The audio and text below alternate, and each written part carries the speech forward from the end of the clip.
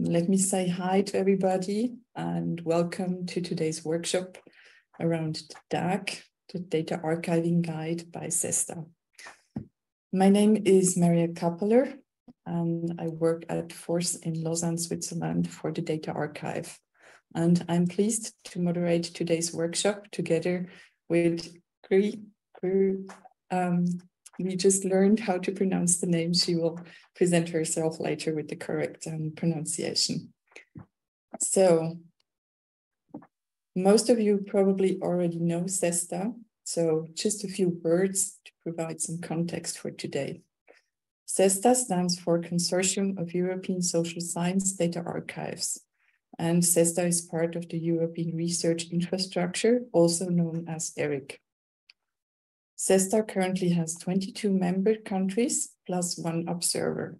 And CESSDA's mission is to provide a sustainable research infrastructure that enables the research community to conduct high-quality research in the social sciences, as well to contribute to effective solutions to the major challenges facing society today. To meet its mission, CESSDA provides a wide range of tools and services. If you don't know them yet, I would highly encourage everybody to check them out. And now let me present to you the new tool, the Data Archiving Guide, the topic of today's workshop. The CESSDA Data Archiving Guide is a new resource developed by CESSDA and is designed to provide employees and data archives and repositories with an understanding of the work a data archive performs. The work of the DAG started over 2 years ago, and the DAG is currently still under development. Today, you will get to know some of the authors and contents for the already existing and also new chapters. The outline for today you can see on the next slide. In the morning, we will focus on pre-ingest and ingest. We will have 2 presentations followed by some interactive group work. In the afternoon, we will focus on the new FAIR chapter, including another exercise, and followed by some fun with a quiz for the glossary. And we will close our workshop with a wrap-up of the day and a closing discussion. Some logistical information for this workshop. The workshop will be recorded, but without the breakout sessions. And for the exercise, we decided that we will record them for reporting purposes, but they will not be shared. For questions, you can type in the chat during the presentations and raise your hand after presentations. The slides from the presentations will be published on Zenodo. The link to the recording and materials will be sent to participants by email. And as usual, we kindly ask you to fill out the evaluation survey after the workshop to get an understanding of what worked and what needs improvement for future events. And now let me hand it over to my colleague for the second part of our welcome. Thank you, Maria. So my name is Gry Henriksen, and I'm working in CESSDA as in personal data protection service, but I used to be a data manager for quite a lot of years. And probably you don't have heard about CESSDA, but it's the new version of NSD. Now I will talk a little bit about the main goal for this workshop, and that is for you to get to know the archival guide and become familiar with the different contents, but in a playful and hands-on way. That's why we have exercises, we have a few games and so on. And you will work in small groups and also with some interactive exercises. The additional goal is also to get feedback for the chapters that we are going to present and you are working with, and also to generate some visual results from this workshop that we can use in reporting back to the other authors in the archiving guide. and also to create a positive experience for you as participants in this workshop. So the audience for the workshop is the new or newish data managers in archives. So we hope you have a nice, relaxing, and a little bit of fun workshop, even if we are going to have you here the whole day. So now I will say a little bit of the first game we are going to play. So you can have a coffee, you can play a little game, and then we start with the presentation afterwards. The first game we are going to do, I will share my screen. So now you should see a word search. So the first thing we are going to do is to find the words that you can see on the right side of this matrix with letters. So if you unmute yourself and tell me when you see a word, and then I can mark it here. I can show you one of the first words, and then we can start. So I need you to either write in the chat if you don't want to have your voice recorded, or you can just raise your hand or just scream out when you see a word. That's okay. We can start with this. I have found here data manager. So then you can see it's marked and the word is crossed out. So can any of you see another word that I can mark? Let's see, I have to open the chat. Documentation. So can you give me some hint about where documentation? I got it. Yeah. Anyone else? CESSDA. Yeah. It's good. DAG 6 down.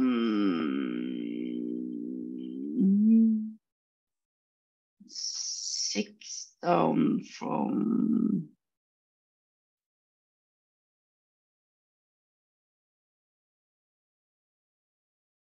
one, 2, 3, 4, 5, 6. I think I need another hint about that. Or I can just do like this. Thank you. Another one.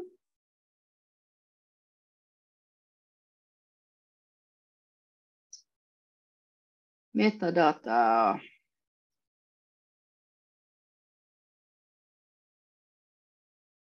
Yep.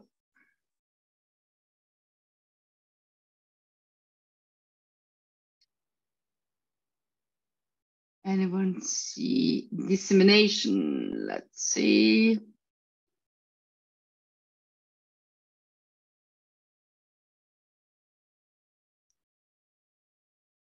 Findable. That I saw right away.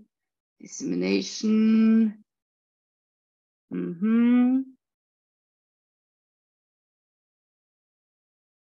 Yeah.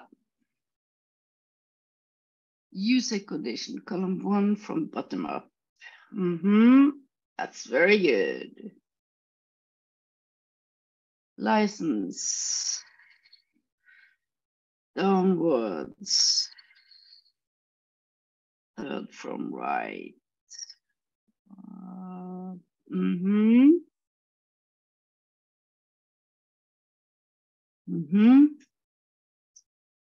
Anyone see interoperable? Interoperable.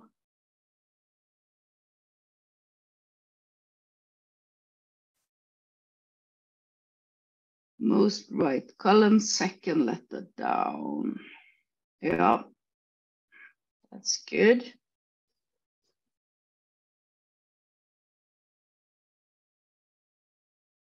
Curation. right from the purple column.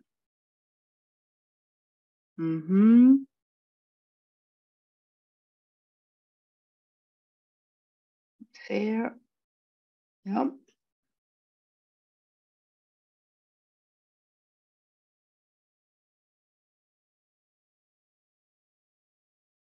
Acquisition, and that you could see third from left.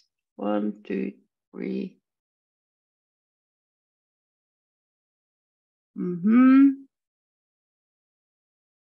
Yeah.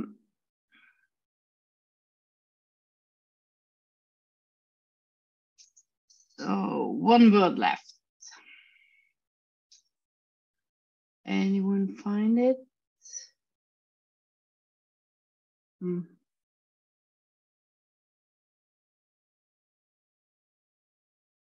Very good. Very good. So these are words that we are going to hear more and more during the whole day. So this leads me to introduce the first speaker of the day. Ilse will talk about pre-ingest. So then, Ilse, I hand the floor to you and you will give a short presentation about yourself. Yes, I will. So I'll start with sharing the screen because I would argue that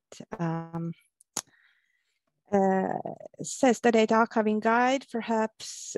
Well, what I'm is more, and what I'm going to tell you is more important than who I am. But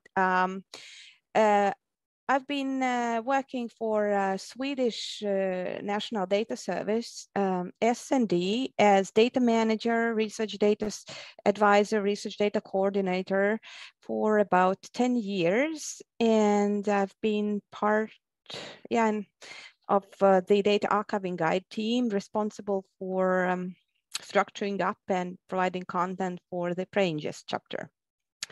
So that's about it. And I've got the background in quantitative social science. So it might be that the examples I will be mentioning will most probably come from this area of studies, this area of work in data management. That's about me. And then, yes, the most important thing today, actually, says the data archiving guide and pre-ingest. So I think the most important, so the first thing that's important to do is to set it in the context. Because when you hear the word pre-ingest, so you might think like, yeah, it's a concept, but what does it mean? What does it cover? So the first thing I think is, even if you know the concept, so you might wonder what exactly does it cover, because it can have different meanings in different contexts. So the first thing to think about is the scope, actually. So you can think about the pre-ingest or as of everything that becomes before data is accepted in the data archive. So from early contact to data provider to the data transfer and acceptance in the archive. So it's basically everything that happens before the OYES model, Open Archiving Information Systems model, that many data archives use in organizing their processes. So it's like, and this OYES model usually starts with something called ingest. So pre-ingest, it's like everything that happens before. So it can be looked at in both this very broad perspective, like everything everything that starts with the first initial contact with the researcher, a data provider, to the data transfer, or you can look at it as just some actions or some things that you do before you ingest data in the system. So it's like two perspectives. The first one is like broader, the other one you could say is a bit narrower. And then you could also wonder if we are talking about the processes themselves, or in a theoretical perspective, or which we are not. We are basically focusing here on accumulated best practice and acceptable solutions. So it's not like something that is a must. I mean, there are basically this chapter focuses on a couple of principles you should follow and what solutions you could use. The target groups for whom this chapter is written, I guess it's you. It's new staff of social sciences data archives or staff of new social sciences data archives that know about the principles, but would like to have the know-how, how to work with things. The structure is basically timeline based, rather what you could say chronological. We've tried to structure the information in that way, but not entirely. You will see that. And what is important is if you think about the DAG chapter on pre-ingest in context, is to think about the relationships it has with other resources. So like data management expert guide, which is basically targeted to researchers, and a data CESSDA resource directory, which is targeted to data archives and includes lots of valuable practical examples of documents, workflows, and so. Yeah. So what should I tell about the pre-ingest, or what does DAG tell about pre-ingest? So here you see a picture of OI's model. So it's, as I said, Open Archiving Information Systems model, which is used by many archives to structure the ways they work with data. And it usually starts with a producer submitting a submission information package or data and documentation to data archive, which then starts ingest procedure. But in order for the ingest procedure to be started, so the data has to, you first have to have the data, you have to have it in a reasonable quality, and there's quite a lot of work you have to do before that. So pre-ingest basically in this chapter means that we cover the outreach and support activities to researchers to find data to support them in producing better quality data. There's the way how data submission process is organized in archives. It can be different ways that differ from depending on the resources archives have. Then we look at review and appraisal. So what's that? What we've got? What quality does it have? Does it, can be accepted? Is it okay? Is it in line with our data acquisition policy, for example? And then what do we do how do we accept or reject the data? So outreach and support. So this is a very broad category that can really, that incorporates basically two major activities. So first one is focus on identifying localized data, which can be done in different ways, like systematic data inventories, which you could do in an institution. You can rescue data in danger. You can try to acquire a data set, which you've got lots of requests for. Then it might involve advocacy for data sharing as well, that you should try to convince that it's not, it's going to give you more benefits and opportunities rather than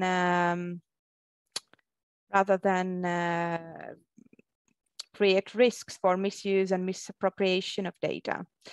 Then you might involve also negotiation of data sharing, very many people who are willing to share their data. They often have concerns, but what about these variables? What about this sensitive part?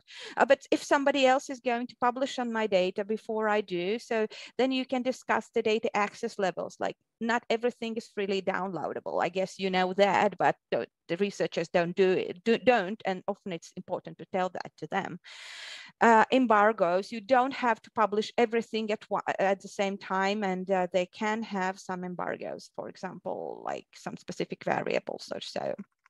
And then as well, what format and what documentation should accompany data? It's also usually time consuming to do this. So yeah, in this negotiation phase, you discuss it with researchers, what's absolutely necessary, what's acceptable, what's optional, but good to have.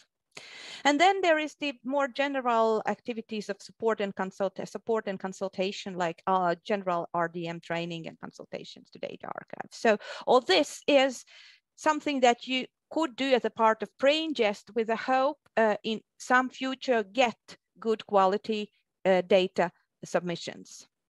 Send the submission process. So yeah, it just seems so easy that you have the data package traveling from one computer to the other, but perhaps it's not.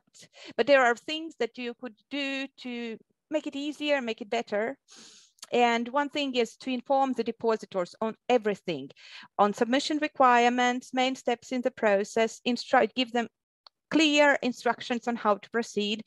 And of course, if it's a small data archive and then you know the depositor personally, so usually it's easier. But if it's a bigger operation or it's scaling up, so it's very good to have very detailed instructions on how to on the web page. And even then you will certainly guaranteed get questions, but it's important for the process to run smoothly, it's important to inform. Then you should ensure the data transfer in itself, whether it's like, it has to be an acceptable solution for the data, whether it's like sending the data package via a secure server, or is it via email, or is it via cloud solution?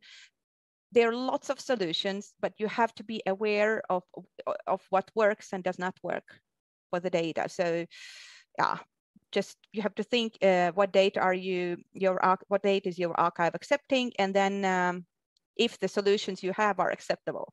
For example, in S&Ds often get questions, well, we have such a huge data file, we can't upload it in the system that you have now. So we have to look for other specific solutions. So yeah. And then you have to administer incoming data. And again, if it's a small operation, it's not a problem.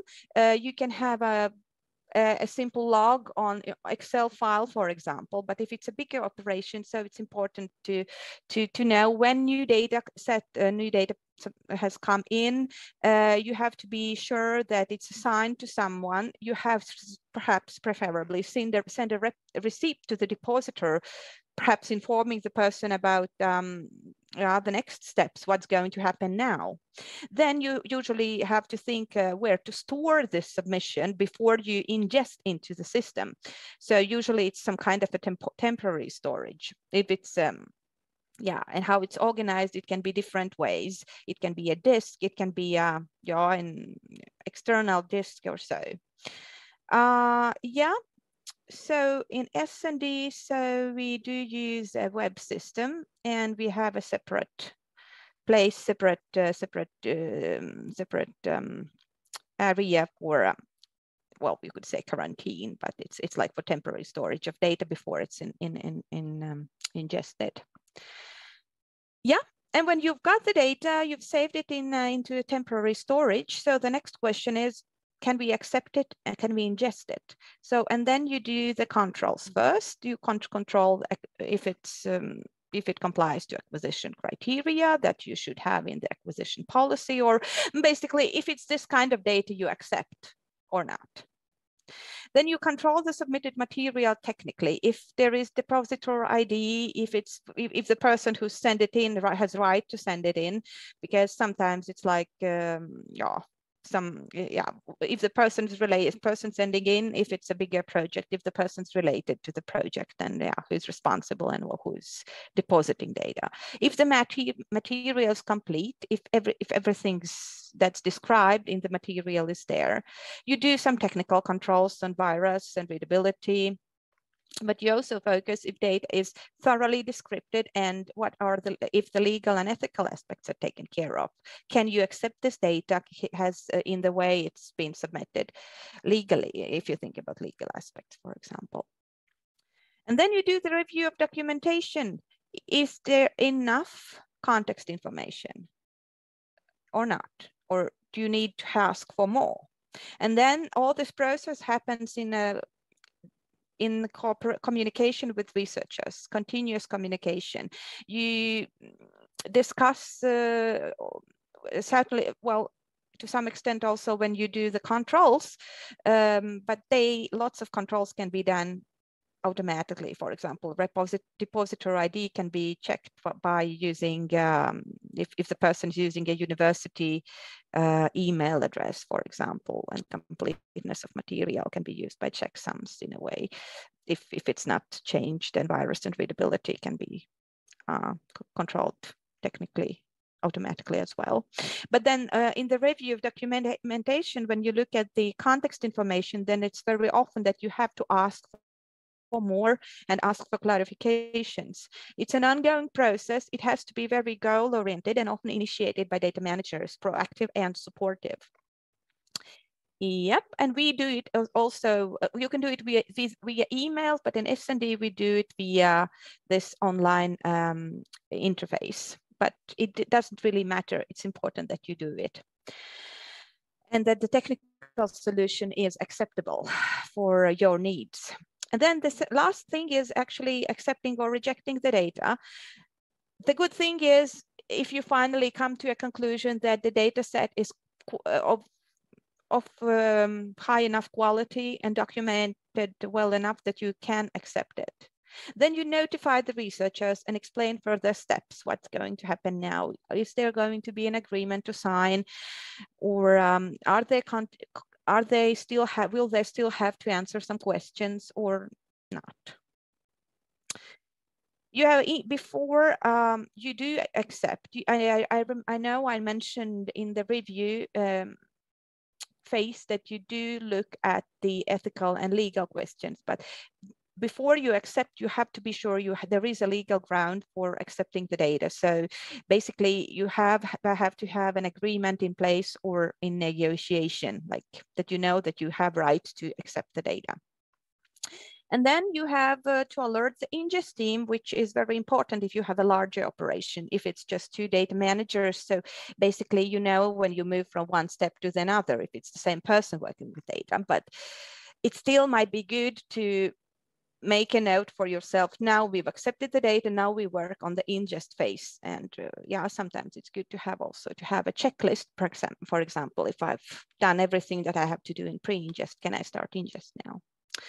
If you do reject the data, so then, yeah, well, it can happen. The data is, well, it doesn't have to be corrupt, but it can lack essential documentation, or there are some legal issues, or it does not actually correspond to acquisition policy. So, and in any way, you have to inform the depositor and explain the reasons and suggest a more appropriate repository if you can think of some, and remove the data from temporary storage. So, and then if you think about further reading and examples, so a good idea might be to look at CESSDA resource directory. They have a category that's called under digital object management. They have a category called pre-ingest acquisition, and they have a lot of materials there.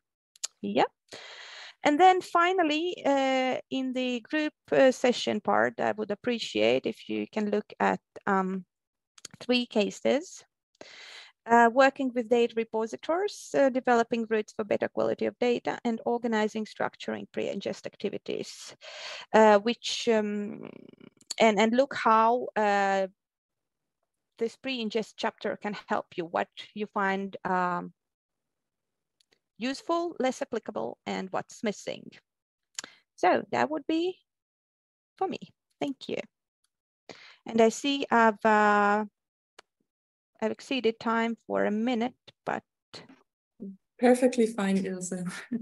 Thanks a lot for your presentation.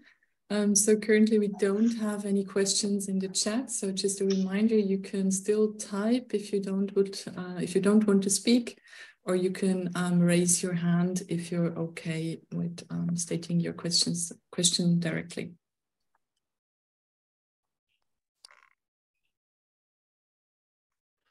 So then I take over. I start my presentation right away. Hopefully I will find the right screen now. Okay, do you see it? Yes, okay, perfect. So first I present myself. My name is Iris Butzlaff. I'm working at AUSTA since 2018, and I'm mainly in charge in ingest work and some access and preservation tasks I also do mainly, well, during daily work.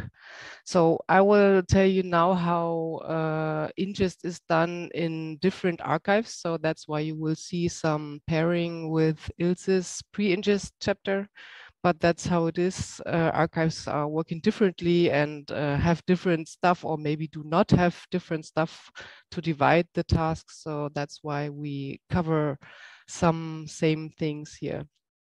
So the chapter ingest is structured in the way that I start with topics which need to be clarified before starting with ingest tasks, namely the handover from pre-ingest to ingest and different kind of data deposit agreements.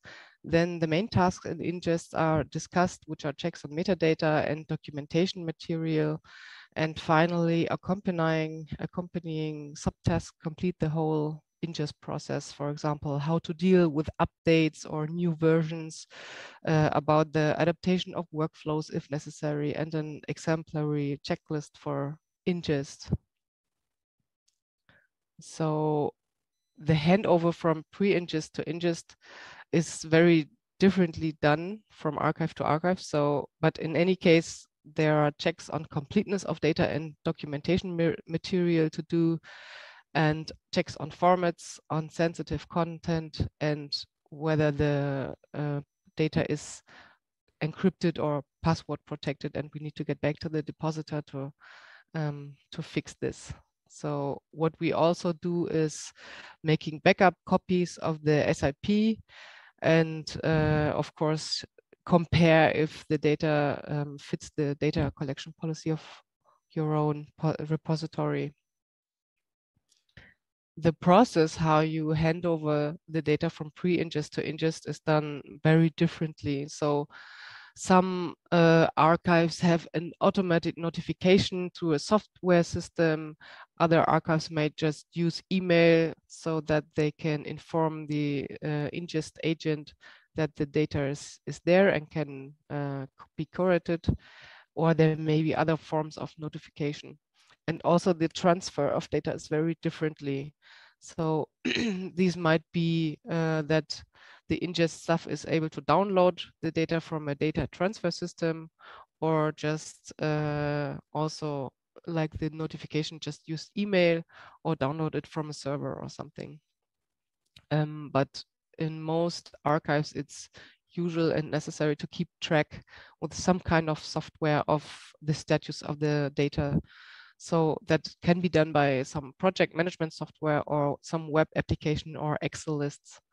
If you enter the DAG, you can see, you find a link to an annex where you see Excel lists, how these can look like.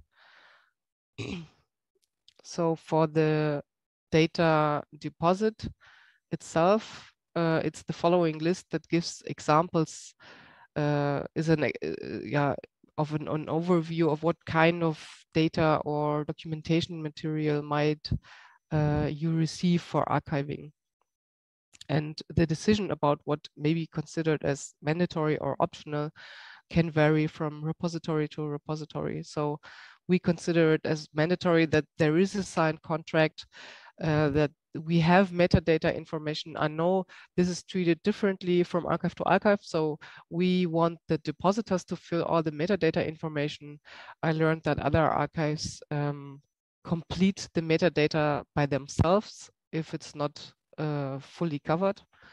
Of course, we need data files. We need the code book if it's there, or at least a methods report, or some. It would be good to have some kind of instruments of data collection.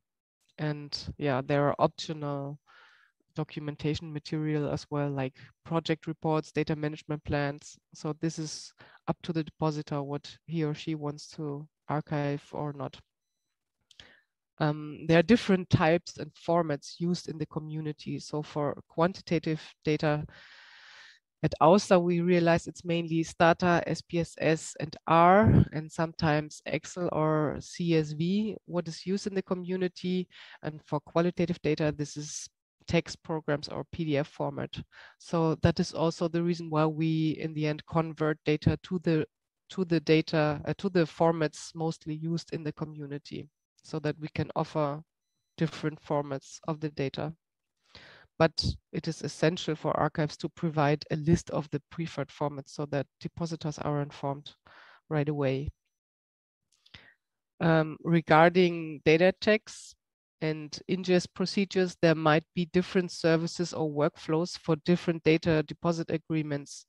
So this is the case, for example, data checks can be different regarding pseudonymization procedures when you think about the openness of the published data sets, or maybe the other around, the condition of the data set might prescribe the necessary license agreement when you think about the universe. Well, when, for example, it's a very sensitive group of respondents that you're dealing with. So the open access license agreement aims at the maximal reuse of the data. It is meant to be used by teachers, students, or journalists and the public, but is usually not informative enough for researchers. The scientific use agreements with restricted account-based access aims at reuse by researchers with a scientific interest in the data. And for data under restricted controlled access, an archive member is involved in the delivery of the data. So the data users might be asked to complete and sign a form before they get access. Entschuldigung. Then an archive member verifies the scientific legitimacy of the applicant and then grants access to the data. But there also might occur special conditions for the data, like Ilse already mentioned, embargoes, for example. And then we have the question, how is data that is not available yet or published under embargo stored internally? So there might be different procedures how you deal with it.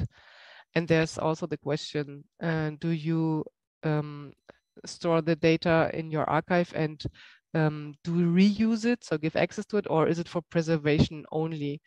In our archive, we do not store data for preservation only, but we always give also access to it. But there might be different procedures in other archives. Metadata describe available data resources of an archive to facilitate searching for and cataloging of data. And metadata offer a structured and systematic overview of the data resources and contain, for example, information on the authors or keywords on the data. Open and unrestricted access to metadata is essential for effective data use and reuse.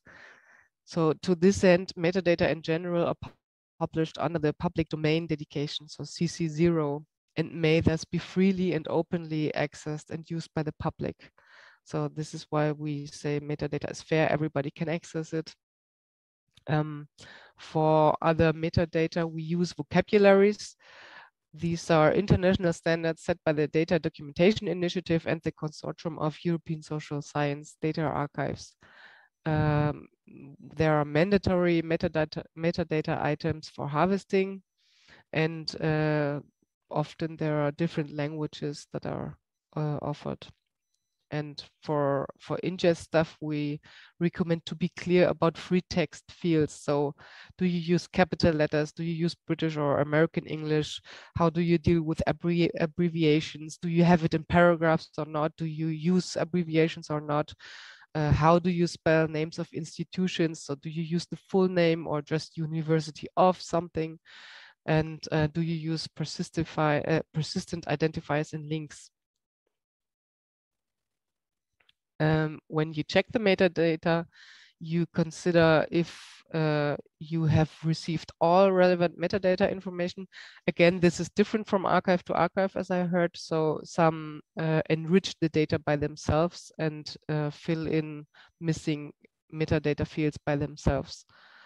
Do you maybe have more information on optional metadata fields that you can extract from method reports or something? In our case, for the software that we use to disseminate the data, we realized that the metadata fields should not contain any separators, for example, like dots or commas as 1,000 separators. But this depends on the tool you use for dissemination. So, but it is, the reason is that it should be easy to harvest the metadata. Yeah, are the metadata fields filled in correctly according to the CMM or DDI standards? And yeah, and that there are more questions about own considerations for the maximum of keywords used or things like that. For the data and documentation materials, you do checks on them. So you check on risks for integrity. Is there any violation of the GDPR?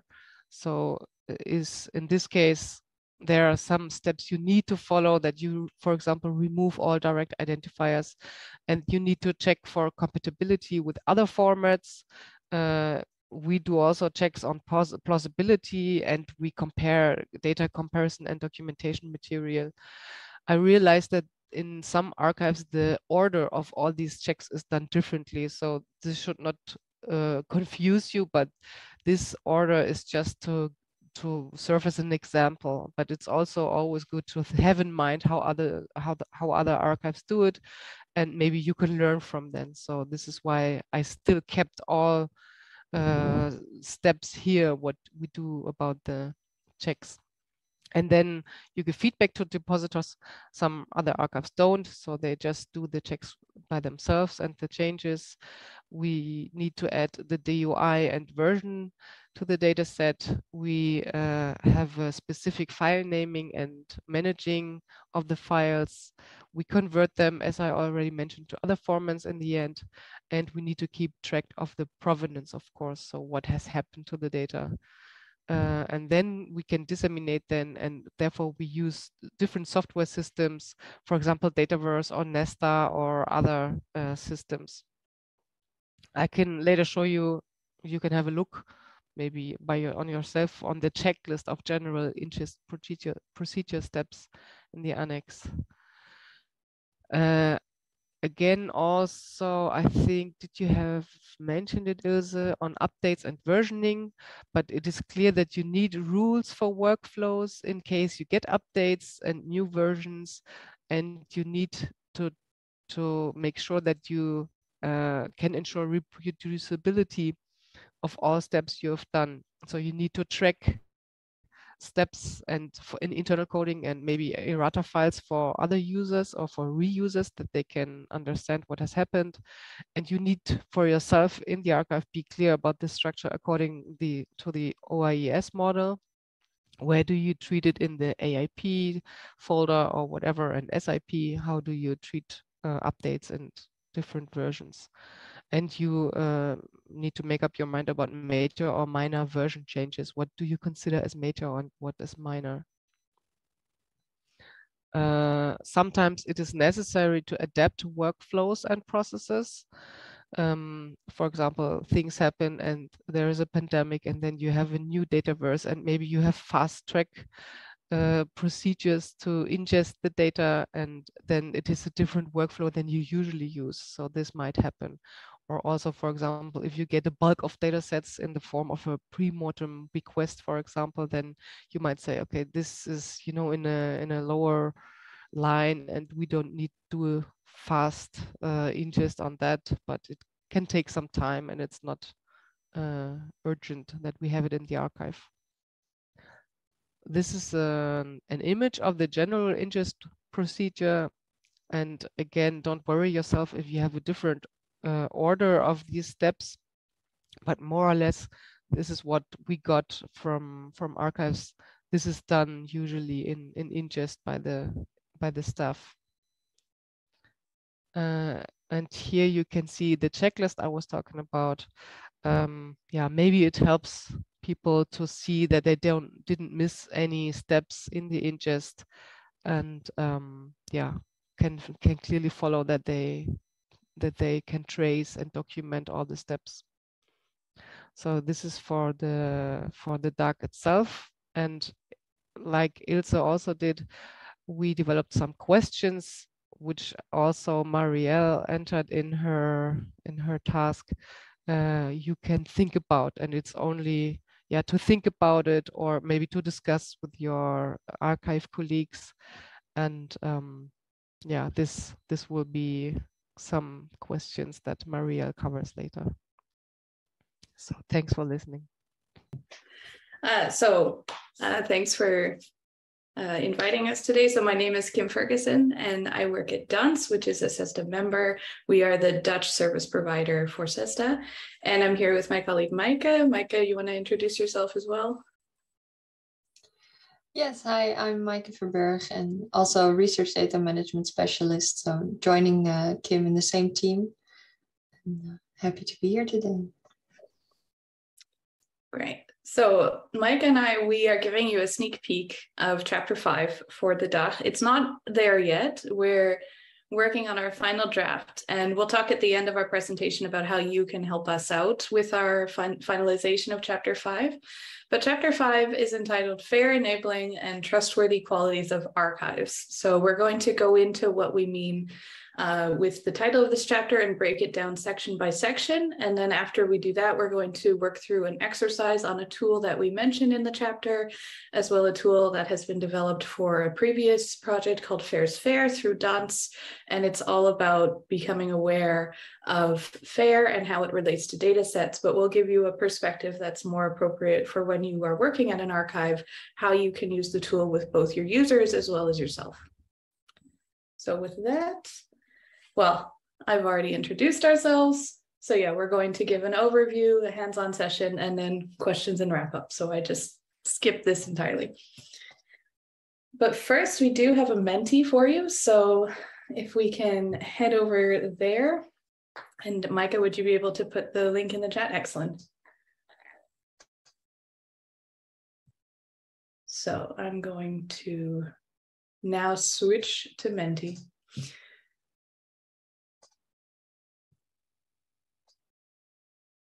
And actually, I'm going to just redo my share here just to be this entire desktop. So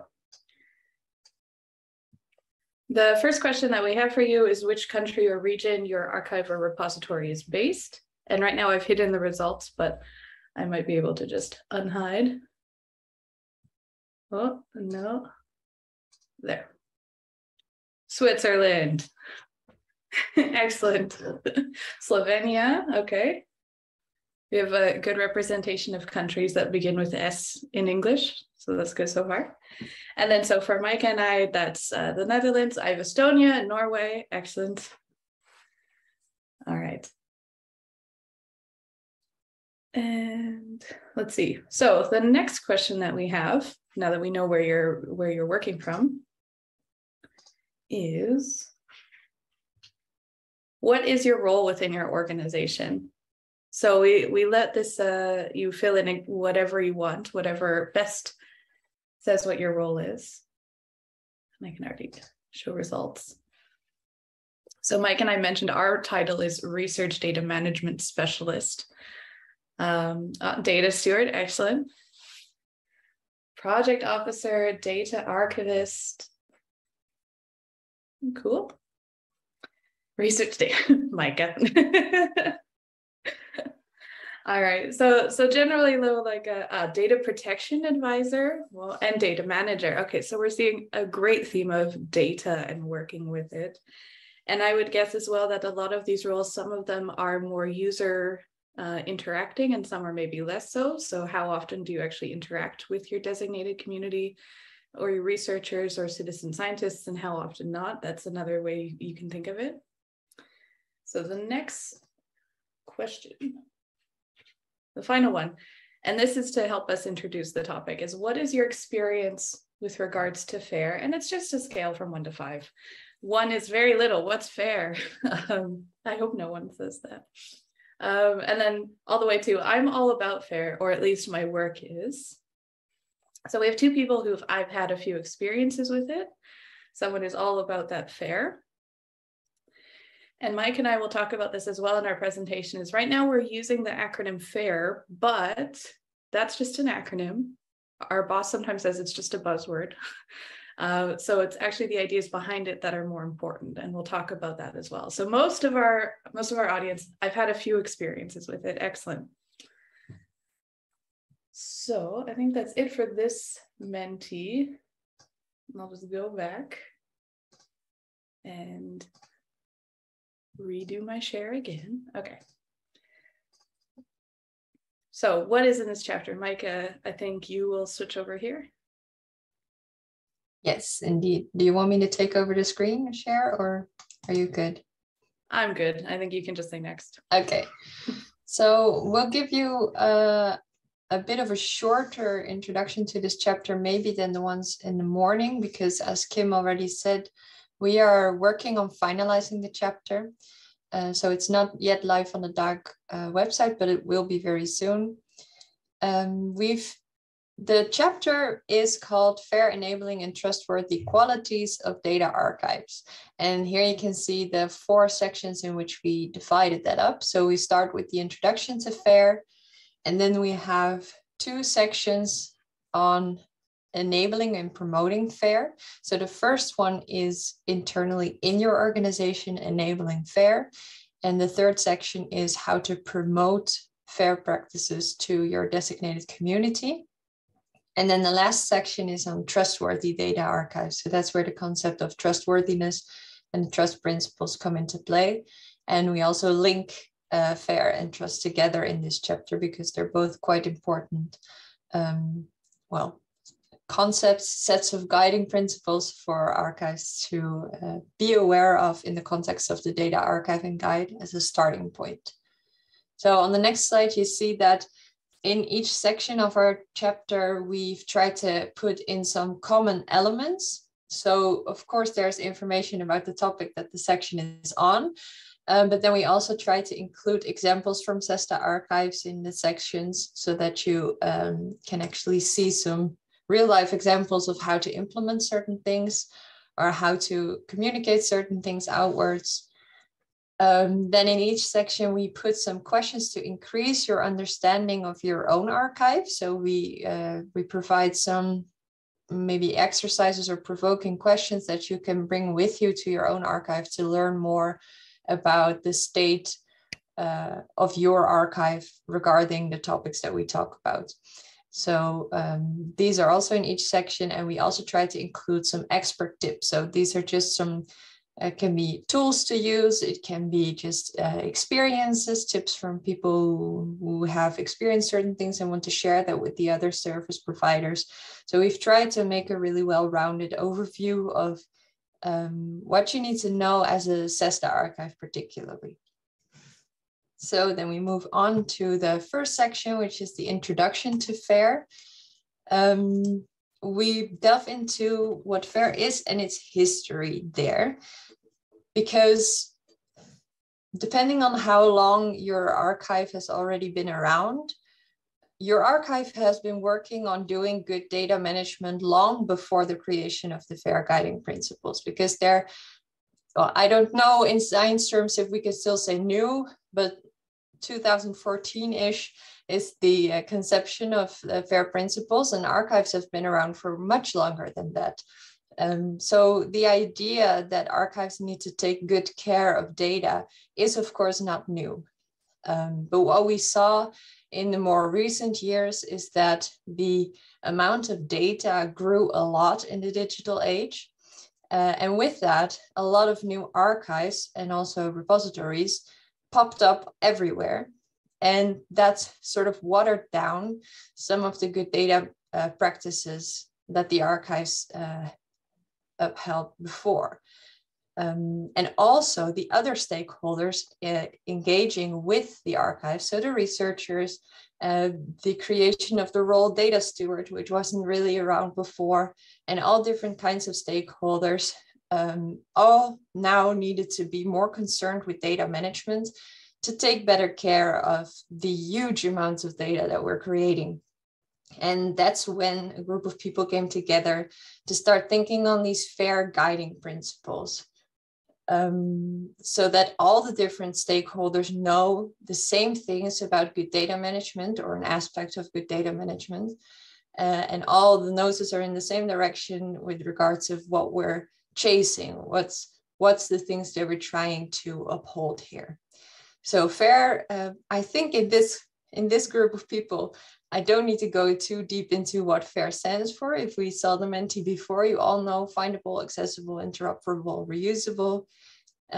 So in the chapter, we go into much more depth about the different principles and the 15 actual principles that go with them.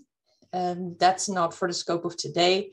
What I want to highlight about this section today is that we also make the comparisons between FAIR and open, FAIR and the CARE principles, FAIR and OASIS, all different kinds of terms, because FAIR is just one term of many. It's not the end all be all. It's not the only thing that archives need to concern themselves with, sadly. There's a lot of other things to also do to make sure that you're doing good data management and long-term preservation and everything in between. So that's something we want to highlight, that FAIR is, generally speaking, the term that most stakeholders in science nowadays should know about or are being required to know about.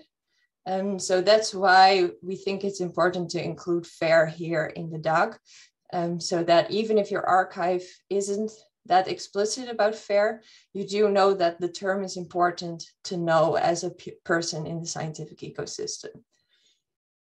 So on to the next, and that's the section made by Kim.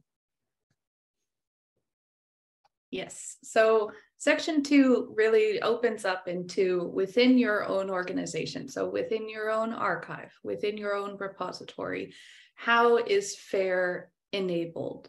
And so the discussion is more, and there's a quote here from the chapter and you can read it, but really what the chapter works on is we surveyed the DAG community to ask, how is FAIR promoted at your archive? Is there a course that archivists take? Is there a heavy use of the DMEG, for instance, the accompanying guide from CESSDA? But also, of course, that's why the DAG is being created. So it's more trying to compile how the different ways that people who begin to work at archives are brought into the FAIR principles, either by name or by concept. As we said, maybe you don't use the word FAIR. And so the other way to do this is by doing self-assessments of your own data archiving practices. And so within this chapter, we talk about 2 different tools and 2 examples from CESSDA archives using these tools. So one is the Fuji, which was developed to be a sort of automated assessment tool. However, there are some things to keep in mind. Not all assessment tools are created equal because not all archives are equal. So sometimes when you have a question over what type of metadata is available or licensing or different types of file formats that are accepted by an archive, it might not trigger the correct response from the FAIR assessment. So, and the second tool is the Wilkinson assessment tool, which has also been used by another archive in CESSDA. And so we will cover the experiences of using those tools and how they were able to inform at the archive their own practices, but also how they considered what is most important for their field of work. So that's 2, enabling FAIR. So that's an inward perspective. That's like, how do we do that within our own organization?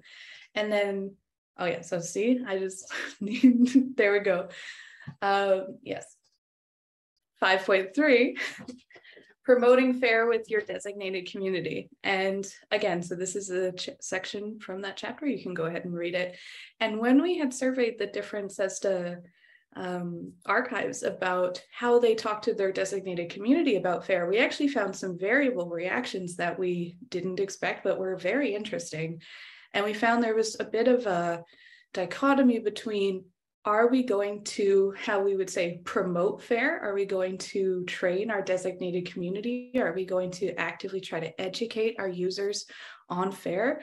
Or would we rather embed the principles of FAIR within the process of uploading data to our data archive so that that is entirely out of view of the designated community? That's our job as an archive, not our users' job to worry about. So there was really one, you can do both.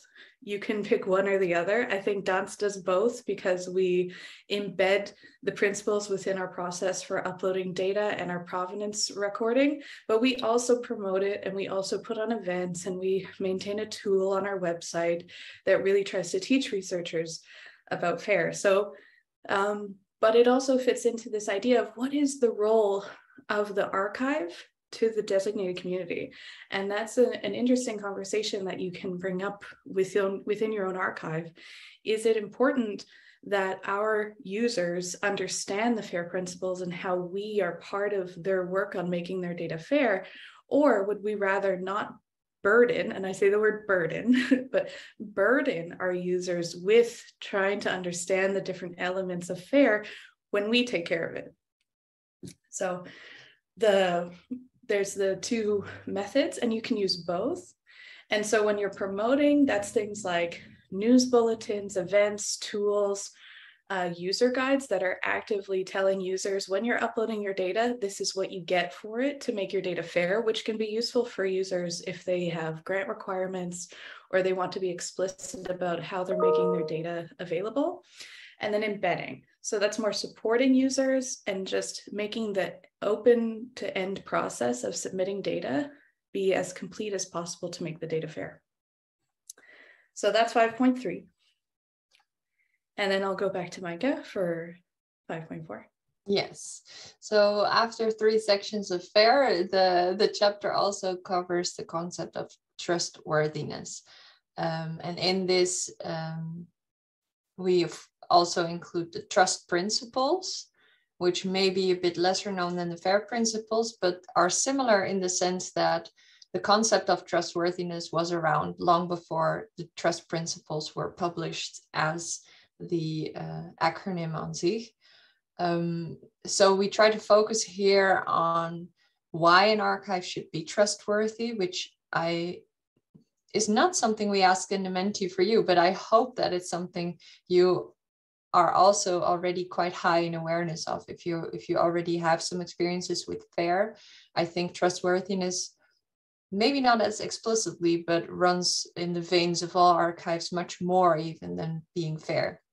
It's much more related to also the long-term preservation of data, the long-term availability of your services, and in general, just how can you facilitate trust in your archive from your designated community, which will then lead to people wanting to deposit their data with you because they know that it'll be safe and well cared for. And more recently, the concepts of FAIR and trustworthiness are almost always accompanying each other. And this results in some sort of ultimate archive of and FAIR enabling trustworthy digital repository, where data is being made and kept fair for the long term. And this is clearly displayed for the designated community, for example, in the form of a certification seal, such as Cortrust seal, or in a different way by explicitly communicating to your designated community what exactly you do. So for example, you can, again, promote the trust principles or embed them in your processes and have the concept of trustworthiness run through the processes. So in this chapter, we also highlight the CESSDA trust support, because CESSDA helps its service providers with being trustworthy, with obtaining certification from Cortrust seal and keeping this accurate and up to date. So that's something that is mostly why the chapter isn't up yet, because we're trying to be very close collaboration with the CESSDA Trust Group here and get input from them, so that they can communicate in the DAG what it is you should know about their work, what they do, what they offer, and how they can help you display those trustworthy qualities in your archive as well, and then connecting them to FAIR. So I think that's it for the sneak preview of the chapter. And as Kim said, we're if you're interested in being an early reader for the chapter, we'll give you the opportunity to do so, and we'll be in touch after. But for now, we wanted to sort of shake up the afternoon in hour 6 of today's meeting. I don't know how long you've been at it. So we wanted to stop talking as much and be a bit more interactive for you. And this is why we chose to include the FAIR Aware tool in today's session. This is a very straightforward, simple introduction to FAIR tool. It's self-assessment online. So you answer 10 very simple questions with yes or no about 10 different FAIR practices. And then the real value of the tool is in the guidance text that accompany each question, which is where you can actually develop more FAIR knowledge and skills. So with this tool, you can assess where you're at currently, and then also increase your understanding of the FAIR principles and certain FAIR practices and how to apply them to a data set. So this is a tool that we link in the first section of the chapter because it helps introduce the concept of FAIR, and it's a way for readers of the DAG, in case they aren't as familiar with FAIR, to have a starting point and increase their knowledge. It is mostly aimed at researchers and data stewards, but it is very valuable to use the tool for anyone who works with data, either to understand the perspective of researchers and data stewards or data depositors, and realize what kind of choices they're making in deciding where to deposit their data, but also just as an individual to know a bit more about what's going on and what your archive could or should be explicit about or tailor their services to. So that's the kind of perspective we're taking today. So in the next slide, you see what we're aiming to do. So we are trying to look at how the archive is presented in the FAIR Aware tool and what is expected of you as someone who works at an archive to create and maintain FAIR data. So I think, we have a Menti set up for this because we don't have time to go through all 10 questions together today. So we wanted to give you a sense of what you can do. And then if you're interested in taking it further, you can, in your own time, continue the other questions that we don't handle today. So I've posted the link to the site in the chat if you want to have it open, but I think Kim was trying to do a dual screen kind of thing. I'm working on it. To take us along so that we can see the tool. Yeah, exactly. Okay, let's see. So on the left, we will have the Menti, and you can access that on your mobile or a different window. And then on the right, we have just the FAIR Aware website, and we'll get the results of the Menti as it happens. Yes.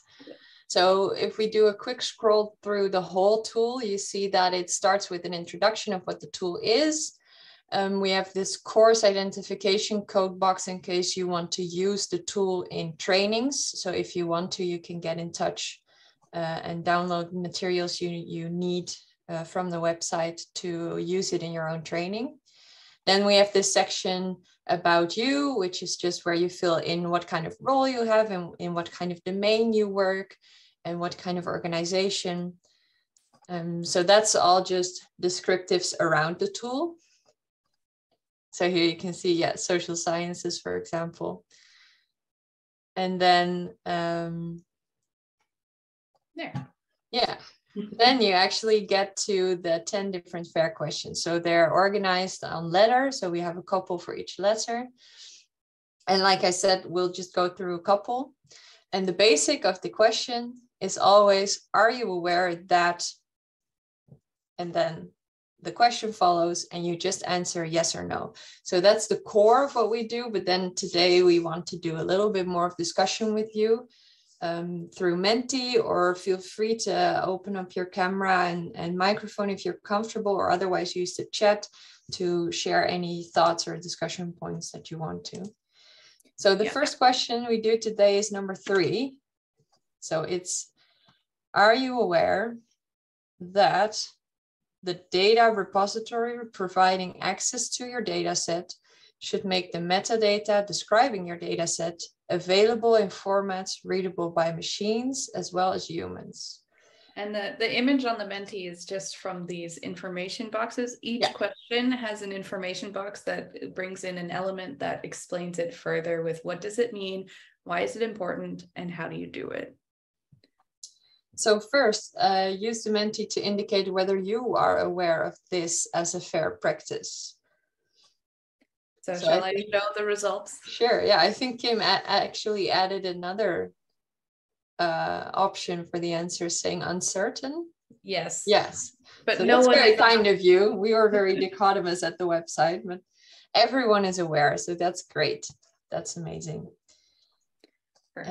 And then so the more discussion you can have within your archive or within yourself or with your colleagues is, how is this communicated to your users or your designated community?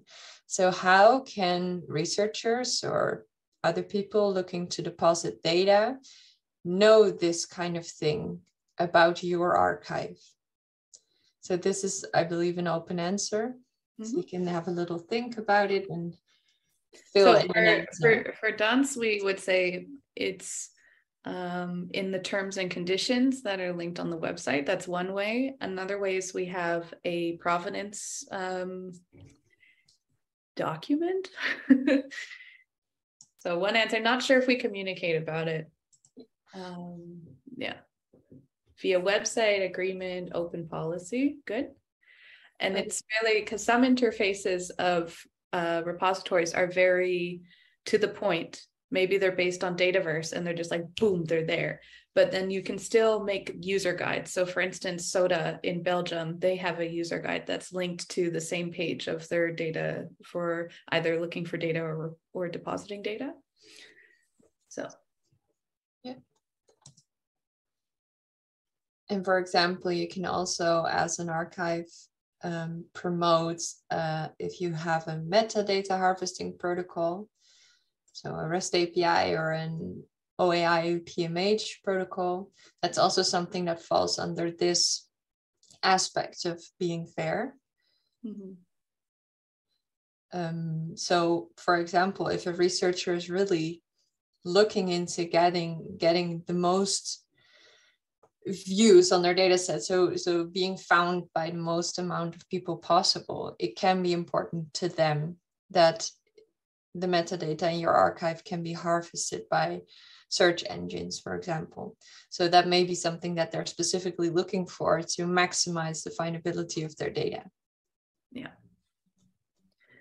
All right, I think that pretty sums it up. So then the next one we want to move on to, and there's only, I think we only focused on 4. Yeah, one per letter today. Yeah.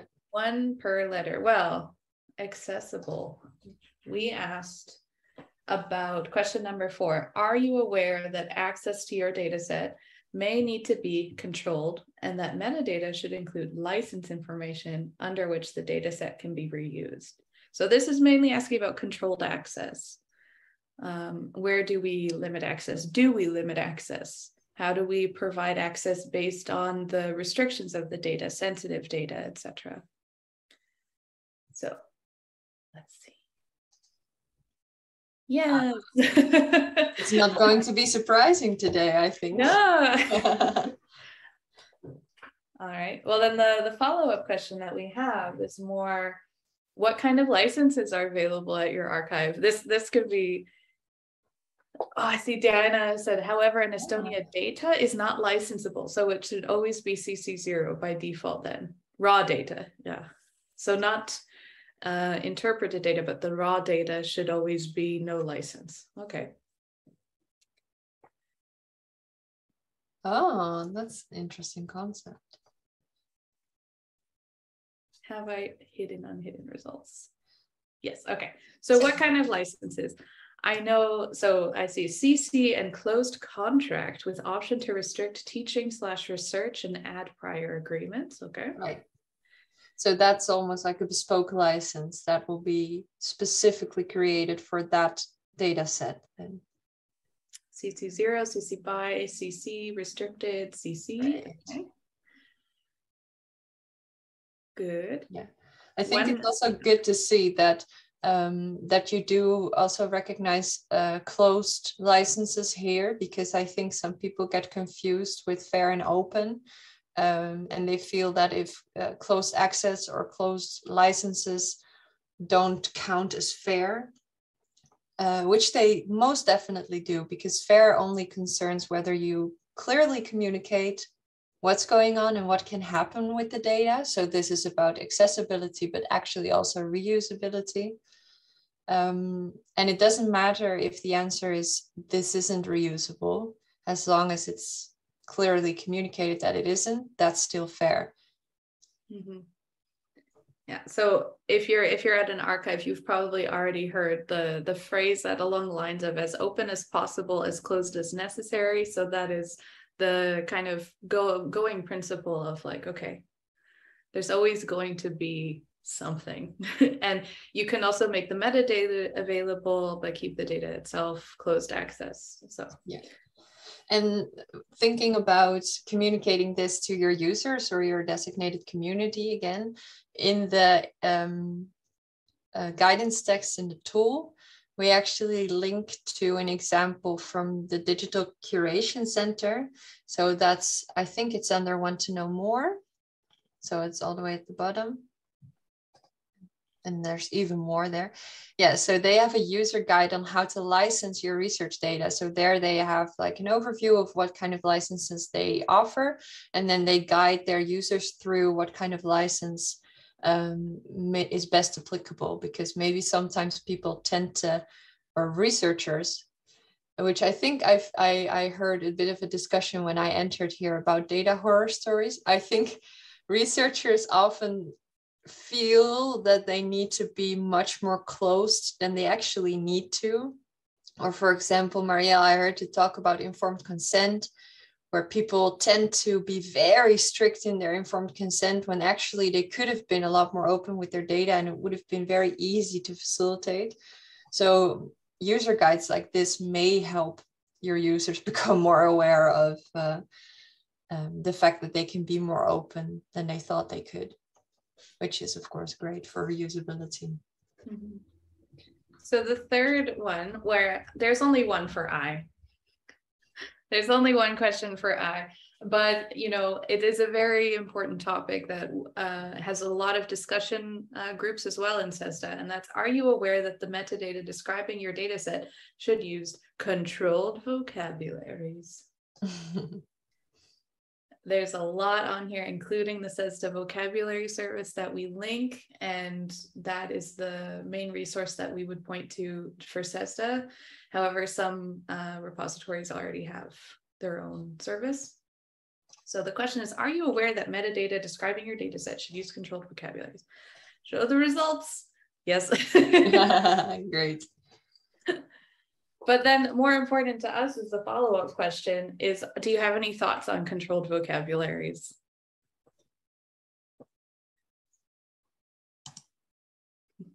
Mike is just drinking tea, like no comment whatsoever. I was wondering if someone may want to speak up or use the chat for it, but we also have the Menti, of course. Not all areas have them. Oh, I know. The area that I'm trained in does not have any. I'm not from social sciences, but biology is the Wild West of there's no consensus. So not always easy to use. I think it's also not always easy to inform your designated community about how to use them properly. because it could turn into bad biology. So we're depending. I know. Preach. Difficult to find and choose. Okay.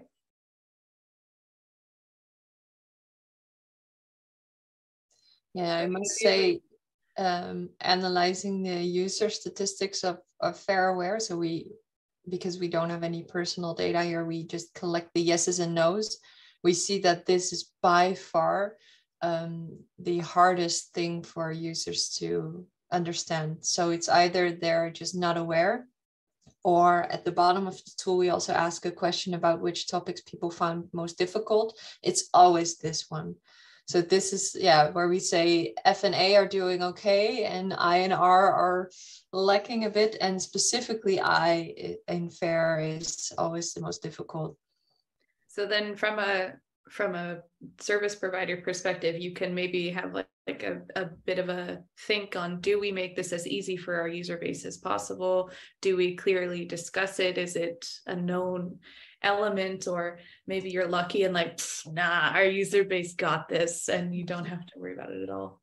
Problem with collaboration projects, I mean, yeah. And then we can also, we don't, in this, we don't drop how to deal with multiple languages across a project, and you have one archive that maybe uses 1 or 2 languages, and how does that work? So different story for a different day. But so the final question we want to ask is an R question, and we thought that this was maybe the most potentially chaotic for an archive. File formats and long-term preservation. So the question is, are you aware that your data should be deposited preferably in a file format that is open and supported by the repository for long-term preservation? So, yes. And yeah, from a, there's kind of, depending on the back end of your archive, you can nip this in the bud by only accepting certain file formats on upload.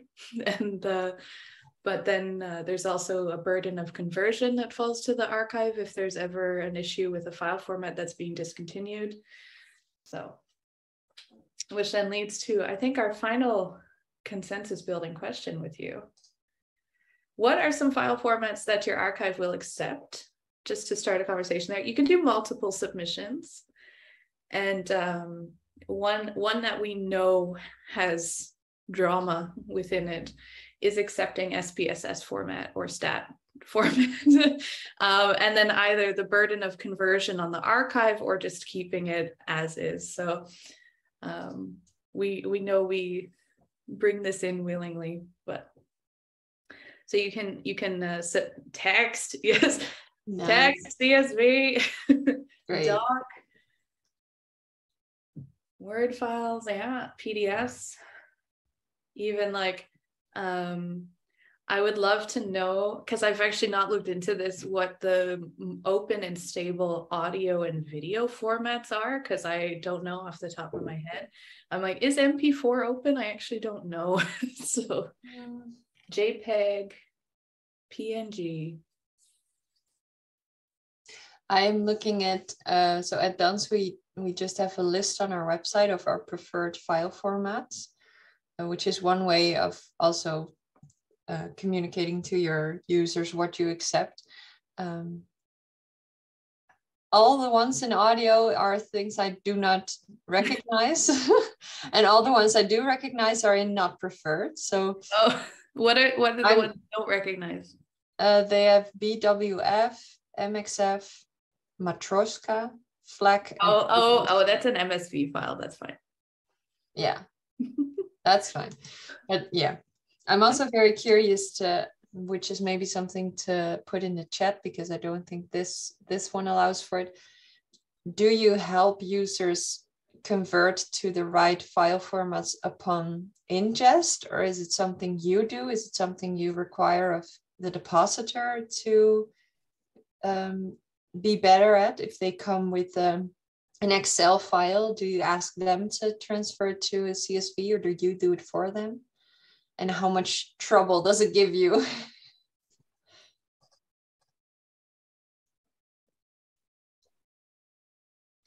So Grace says we do mostly if we can read the file. If not, they have to do it. Sure, yeah. That sounds reasonable. Which then from that like also creates a back and forth between the user and the archive, which I think is very healthy, because you don't want a kind of archive it and forget it thing. It's more like, hey, you have to take the care with this data and we need the correct format, so do it. Yeah, I know definitely some researchers who wouldn't know how to convert it, and they're surprised, where they're like, what do you mean? And then they have to do some self-examination of what they're doing. So Diana says, University Archive has proper file format already during pre-ingest. Okay. Great. Nip it in the bud. That's great. And maybe you'd be happy to all see that the last question in this tool, which we won't necessarily handle today, but is the one aimed at researchers and data stewards, which shows them that it's important to think about professional data curation for the long term and digital preservation. So in this introduction to fair data, we actually do urge everyone to use archives and to look for that, and not just put it on their own website or put it in their files on the shared university server. But this is one of the main things that we hope people will get away from learning more about FAIR. So that's why we keep recurring in these guidance texts, having the archive there, and keep telling them you need to look for an archive that does this for you. So in that sense, we're trying to educate researchers here to look for good archives, so that the archives who are doing the work also get rewarded by being found and being used in that sense. All right. So back to just one screen. So the take-home messages that we want to relay here, because like, of course, this is a tool that's mainly aimed at researchers, but it can also be useful for you working at an archive, working with users to have them be aware for what to look for in an archive, almost like why you should come to your archive. And that being fair and trustworthy is the #1 choice, not only because it's the reliability of your work, but also related to funding requirements and so on and so forth. So chapter 5 will be coming soon to the DAG near you.